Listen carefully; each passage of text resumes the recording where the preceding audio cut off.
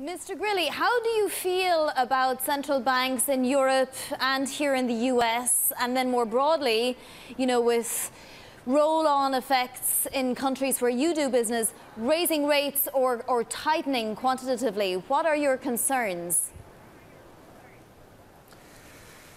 Well, we have been talking a lot about this. Of course, there are concerns because this have been, both the stimulus has been unprecedented, and of course, reverting the engine is also going to be unprecedented. So I think that, however, the way in which the authority, the central banks have been guiding the market toward that moment has been very, very good.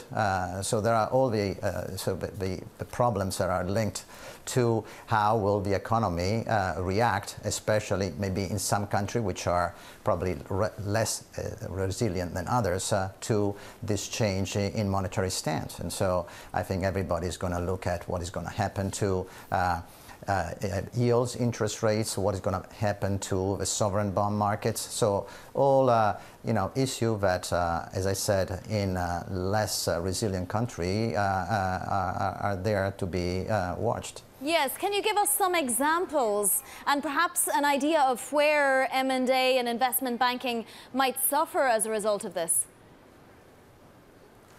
Well, I think that M&A investment banking, I don't see them as the primary institution which will be suffering out of that. I think to the contrary, right now, the view of the market and our institutions is quite positive, across the globe and in Europe. I think that probably has been many years since we don't see such a positive economic outlook in all the major areas of the world. America, Europe, Asia, they all are in a positive tone and getting better. So I think that is, the driving consideration right now in evaluating how the market is going to perform, how probably the M&A world and transaction are going to develop. And we see already a lot of activity, and we don't see that stopping at all. We see that there is a lot of interest for M&A, cross-border M&A, cross-country.